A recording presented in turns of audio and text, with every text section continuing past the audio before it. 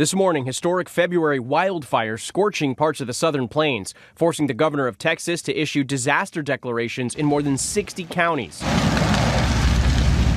The heat and heavy winds fueling the flames in the Texas panhandle. One fire quadrupled in size in just 24 hours, burning an area more than 7 times the size of Washington, D.C.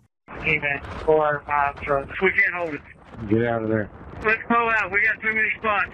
More than 40 homes damaged in Fritch, Texas. Residents told to evacuate now. Just outside Amarillo, the country's primary nuclear weapons facility, pausing operations as the fire raged nearby. The city of Canadian, northeast of Amarillo, was surrounded by fire. Anyone who had not evacuated was told to shelter in place. Head back. We're just going to have to regroup. We can't stop it.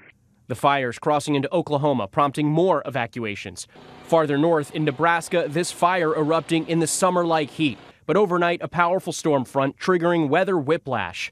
Temperatures plunging in some areas from the mid-80s to the mid-20s in a matter of hours. St. Louis dropping from 86 degrees to 26. The storm triggering at least 4 suspected tornadoes outside of Chicago, downing trees and ripping roofs and facades off buildings. And welcome back to my Shadow Band YouTube channel. Well, there's another fire going on in the Texas Panhandle. Over 500,000 acres of fire burning, and apparently it's pushing its way to Oklahoma.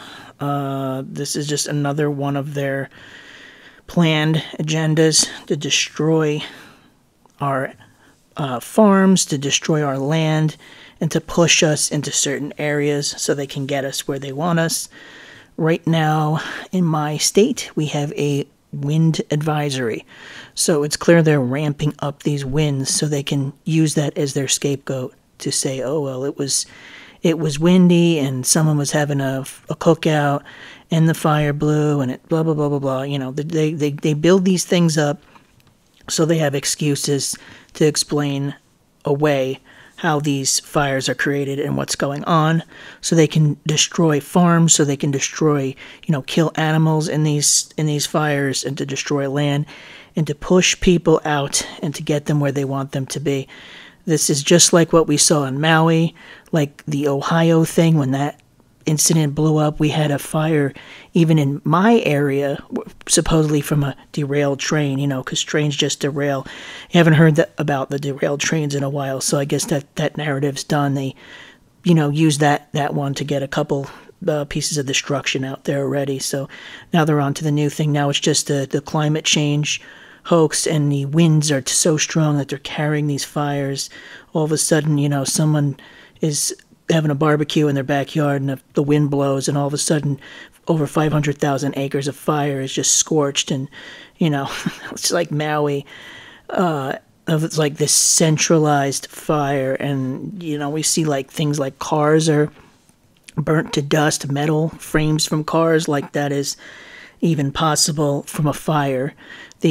It would not burn the metal away like that. A regular fire, it would be left behind. So that is bullcrap. But we know that they're drinking a lot of Mountain Dew out there. There's definitely, I'm trying to use code because you never know what what they're reading and what is getting flagged now on YouTube, But I think that has a lot to do with Mountain Dew. If you don't know what I mean, you can look up DEW, Dew. It stands for direct something, and you can kind of look it up with Maui, and you can kind of find out what they're doing. But this is all planned agenda, and they're going to continue this crap all summer long, just like they did last summer. They had fires all summer, like the ridiculous Canada wildfires. How the whole entire Canada, I don't know much about Canada, Montreal or Toronto or one of those places, the mountains were on fire, whatever. And here in New Jersey, we had yellow skies just filled with smoke, all filled in the skies. Like, that is such baloney that fire would carry all the way here. And the smoke didn't even smell like smoke. It smelled like burning plastic. So we know exactly what they're doing, and this is all planned. It's all part of the agenda to destroy farms, to destroy food supply, to kill animals, and to get us where they want us so they can push us into these cities that they're creating so they can control every facet of our lives. You know, when the time comes, and we're getting very close to their final curtain that they're going to pull down when this is all done, where they're going to control every one of us, and that's why they are trying to destroy things, to keep us divided with the left and right crap, so that way we can never come together and fight against this. That's what all this is about. And there's still people, I see people in comments. I was just skimming through the YouTube shorts, and I saw something, I can't remember what it was about, but people were going back and forth about jobs, you know, hard to find jobs and the economy, and they're, oh, well, if you didn't vote Democrat and blah, blah, blah, your vote does not count. Your vote never counted. It is a simulated reality that we live in. It's all created by them. We are living in one giant play, and they're playing out their own stories. It's like The Simpsons, how people say that The Simpsons predicted, like I saw another one, I think it was that idiot Joe Rogan, it came up in my feed. Oh, The Simpsons showed him coming down the escalator, waving, putting his hand up, and they showed scene next to scene. And, you know, I was thinking this in my own head, like, do you not get it? It's not that they're predicting it. The Simpsons didn't predict anything. This is scripted. It's predictive programming. It's part of it to get us conditioned to accept these things. It's all subliminal crap. And this is all part of the show. It's all staged. And these freaks that make The Simpsons, they're all part of it. They're all in that club. They're all Masonic, satanic losers, all of them. But anyway, just wanted to report on this. We're going to be seeing more of this stuff. Be careful in your area.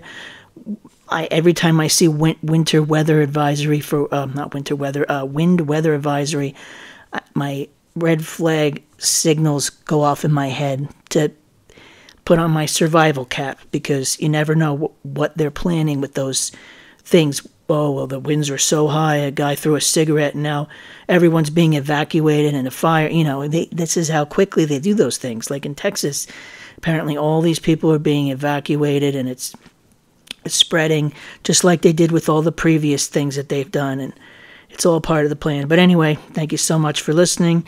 Have yourselves a great day, and I will see you soon. Bye-bye.